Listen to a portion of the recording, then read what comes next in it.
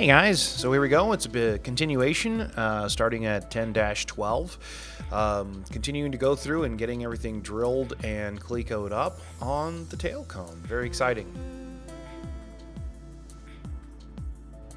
So here you see me doing some match drilling along the longerons there on the both passenger and pilot side of the airplanes. And the irony there is you're going to have to do it again. I went ahead and pre-drilled all these like I thought I was supposed to, and I think it even says to, but then once you put the top skins on, you got to do it again. And here I'm going through and moving the clecos, so you know you have to drill on either side of the cleco, and then you got to move the clecos over and drill all those just to make sure you get all of the holes.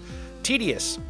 You'll eventually get good at having a drill in one hand and the cleco pliers in the other, or if you purchase one of those pneumatic cleco systems, then that might actually make your life easier. I'm not sure, because then it's just a trigger in the right hand and a trigger in the left.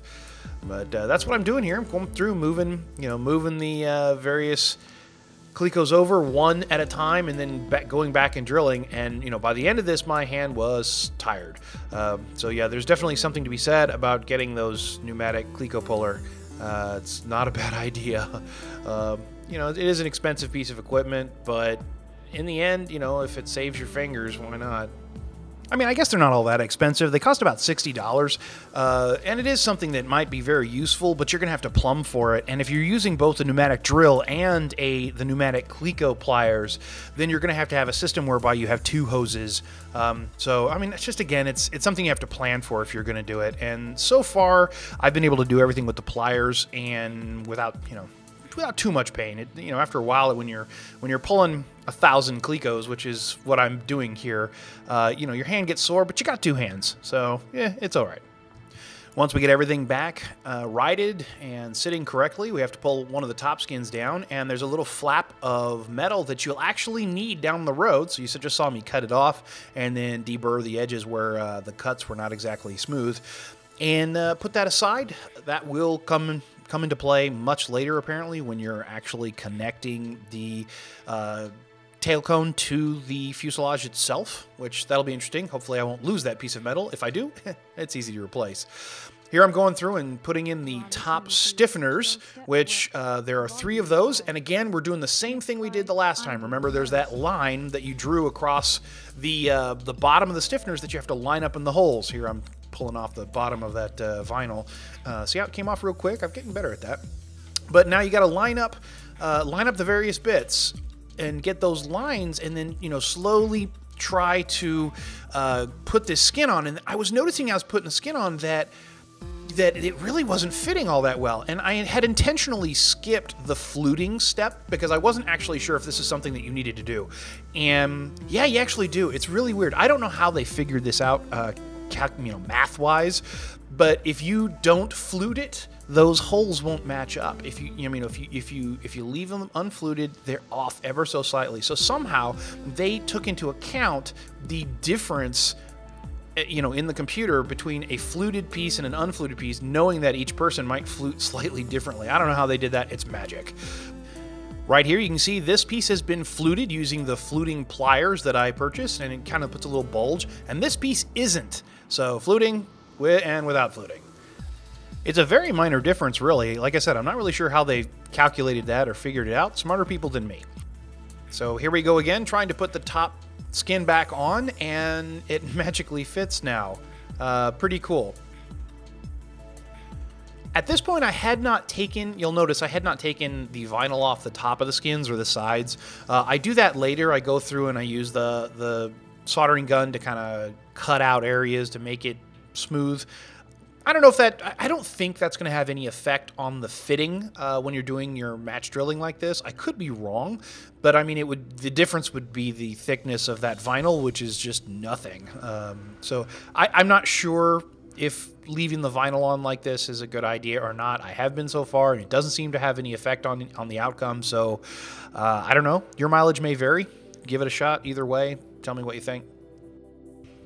Every once in a while, you see me going back to the sides and harvesting more of those clecos. This is what I was talking to before. I have 623 clecos of those 40mm clecos, and yeah, you could easily have double that and still run out. I mean, it's one of those things that you need a lot of them.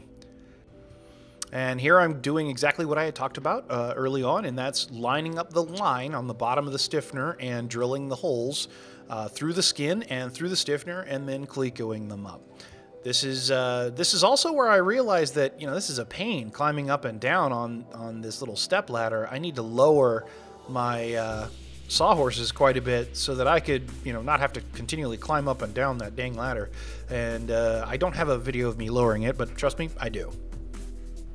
You'll note at this point I'm still using my DeWalt drill as opposed to the pneumatic drill. I do have the pneumatic drill at this point, but I'm using the DeWalt because I'm still trying to sort out how I'm going to deal with the fact that the pneumatic drill is not air efficient by any stretch of the meaning, and, you know, 2 or 3 clecos and the compressor is kicking on and refilling.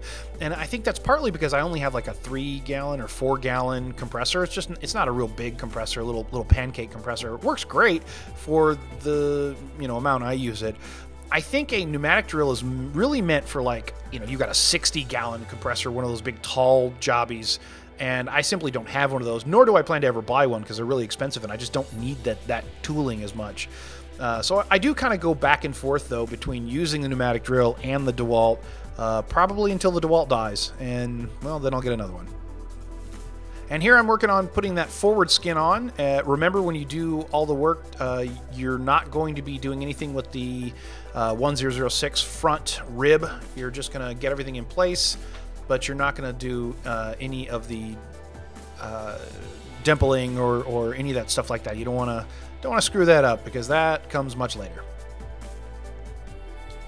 And yep, more harvesting of clecos from the underside. Just generally finding more clecos than, you know, that I can use because I need them. And then we go to the other side and get the skin laying down flat. Works nicely, looks great. Really gives you a sense of scale, too. I mean, this is like the back, I don't know, 1/3 of the plane. Pretty cool. But more harvesting. If you are going to be using a pneumatic drill like this, one thing I would recommend is getting one of those really lightweight hoses.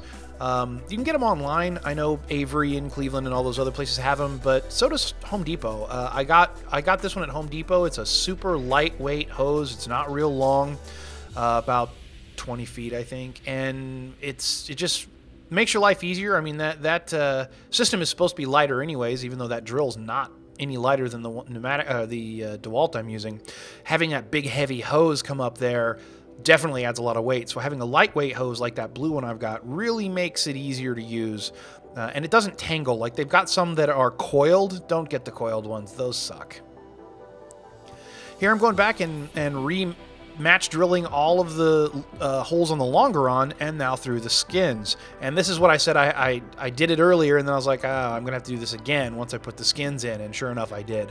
And here I'm going through and I'm match drilling under all of the clecos in the ribs across the top skins. And then I'll do all of the other clecos as well. This is, you know, just another one of those wash, rinse, repeat tasks that you have to do. As with so often with, you know, building an airplane, it seems like it's a lot of the same thing over and over again, and sure enough it is. And I'm going to keep saying the same thing over and over again about it because, well, if I had to do it, you got to listen to it. So this was a Saturday and Sunday. It was Saturday, May the 30th and the 31st. Spent a whole bunch of time out in the garage working on this. A little over 8.5 hours in total. And I got a lot done. I'm not actually showing everything that I got done in the interest of trying to keep these videos down. I mean, I had said in the last video that I wanted to try to keep these under 10 minutes, and here I am at like 13. And that's primarily because, you know, these really long days, there's a lot of video. I go through and I get it fully assembled as you're watching here, and then I get it fully disassembled as well, and begin the priming process, which I'm not going to show in this video. I'll show the disassembly and talk to that afterwards. I may not actually make that video at all, to be honest, because really, you just saw me assemble it, then you're going to watch me disassemble it. What's the point of that? I mean, I could just give you a 10-second super fast collage of that and say, look, it's disassembled, and then just move on to the next video, which is probably what I'm going to do. I feel like I'm boring you guys as it is. Right here, I'm working on the 10-13 parts. There's several angle attachments that you have to drill a whole bunch of times and get them shaped correctly and put them on the back of the plane. And here I'll move the camera so you can see it. Doink! There you go. And this is a prime example of where the pneumatic drill wasn't working for me, and that's why I switched back to the DeWalt, because this particular piece of angle aluminum is real thick, and it was actually just kind of the pneumatic drill was slowing down to not quite a stop. I mean, it just wasn't real zippy, and I was like, man, I know I can chew through this a lot faster using the DeWalt. Even though the DeWalt is starting to growl a little, it's not happy with all this drilling. And here, we're beginning the process of match drilling the holes through the longerons, going through the aft deck. Remember, I had told you previously that you did not want to do that until it tells you to, and this is where that is. So going through and drilling those, and those longerons are really thick, so I knew immediately that the pneumatic drill just wasn't going to work there and that I was going to have to use the DeWalt, and that's what's happening here. And you'll notice I didn't just start at one end and zip down the other. I kind of jumped around and then went back and did the in-between holes. Again, that's to avoid a twist. I'm told by people that have done this a lot, if you start at one end and just drill all the way down to the other end, you will impart a twist into the part, and that is the last thing you want. So I don't know if it's true or not, but I'm taking their advice, and I'm just, if jumping around is something that will possibly remove the chance of an error, then that's what I'm going to do. Here I'm match drilling those support angles that are on the back, and you can see I've got a couple of those clamp clecos that are holding it to the horizontal stabilizer supports. Those clamp clecos are incredibly useful. I only have 20 of them, 10 of the 1/2 inch and 10 of the inch. And you know what? I think that's all you ever need, because I really never use like but 3 or 4 of them at a time. But when you do need them, they're vital. So I really do recommend getting some of those. They're just handy. They have very specific uses for certain, but yeah, they're nifty to have, and they make your life a lot easier. Here I'm going through and removing all the top skins. This is one of those areas where you're going to remove these because you have to do a little bit more work on the inside. I'm not sure why they didn't have you do this before you put the top skins on, but I just work here.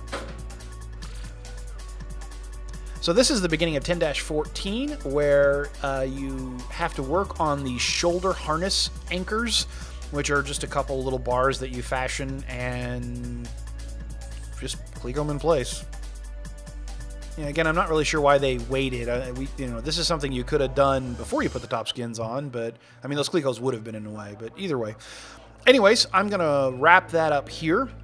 Like I said, next time I will probably show you a super fast collage of the disassembly, because you don't need a whole video on disassembly. You just watch the assembly, and if you want to see the disassembly, watch it in reverse. Haha.